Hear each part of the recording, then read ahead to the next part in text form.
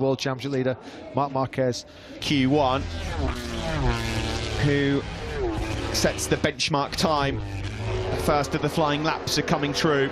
Remember, the all-time lap record of this circuit was set by this man last week at 22.9. Zarco beat it yesterday at 22.8.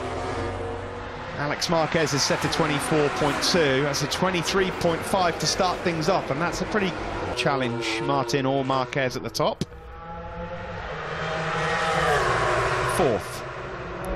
I'm trying to think why they would do that, and from what David has said, a couple other people, it seems like it's like right now, keep an eye, you can see it's unpainted in my opinion, and due to get heat away from those tyres. Thanks very much for that, Simon. Interesting. We'll try and report about the back end of last year when he was on Honda's payroll, of course. A 1:23.790. Here's that quickest man of the session so far. He's going to go even quicker here as well. He does. Jorge Martin picks up P2 as they come across the line. Then will there be any change here? Rins does improve a 23.5 and a 23.6. He's the line. He's second. He does improve. Marquez can't make it. Martin is absolutely smashing it here on his new soft rear tyre. What about Oliveira? Is he going into the top? So he is! Yes. He goes up to third with a 1:23.611. Martin finds more time. Brilliant job this. He nudges out Alex Rins. What a performance by the injured Miguel Oliveira. 1:23.365 and Martin again. For the 11th pole position of 2021. That will be bettered by some big margin. And it is immediately by Brad Binder, 1:24.079. Just distracted behind him as Martin, who followed him in as well. So the first lap time of the session will be set by Miguel Oliveira, 1:24.377. Not his strong point, the South African. Yeah, Zarco, as he so often does this weekend, finds himself locked into P1, just where he wants to be. He's the first man, KTM's first ever MotoGP pole.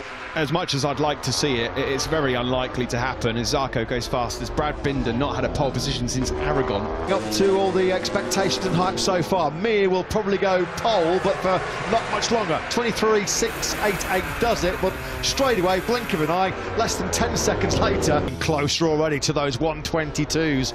Fabio Quartararo across the line for Ducati. They're right next to each other. 63 Bagnaia will be first across the line.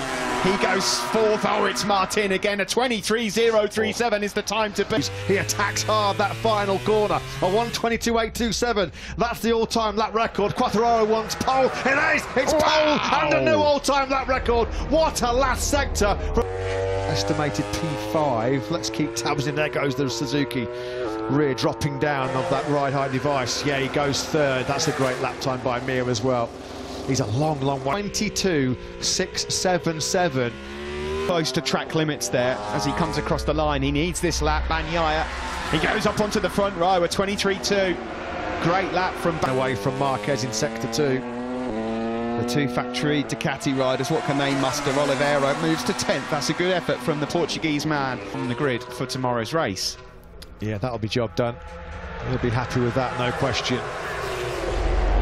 Through sector 3, this is going to be crucial now. How far away is he? 2/10. He could still maybe move up one spot here, but surely he's not going to manage the grid. He's currently in 6th spot. I don't think he'd be too unhappy with the second road start. He'd like better. Oh, it was close. He got up to 4th. Miller goes 5th. Joan Mir. Binder's also on a good lap here, which could take him onto the second row of the grid. Bagnaia then, with just less than a minute left, comes across the line and he does improve his time. He stays on the front row. A pole position. Over the crest, they come accelerating hard out of turn number 8. Oh, Martin!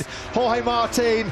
We've already seen an incredible all-time lap. 2, the number 89. He's got his teammate Johan Zarco just up ahead of him, as well as the reference. Is Jorge Martin about to storm to another? It's in the hands of Jorge Martin now to break Quartararo's hearts here and his all-time record. He's back across the line. He's done it! Pole again! Jorge Martin! This time a Ducati rider took back-to-back pole positions. I stand to be corrected, but what a job. He won in Q2, unbelievable. In Oliveira, what a job that is. Laid it all on the line. He could not have done anything more. A 1:22.677 on any other weekend would have been absolutely electric in qualifying. Fabio Quartararo there was probably thinking, yep, I'll have a nice new shiny Tissot watch on the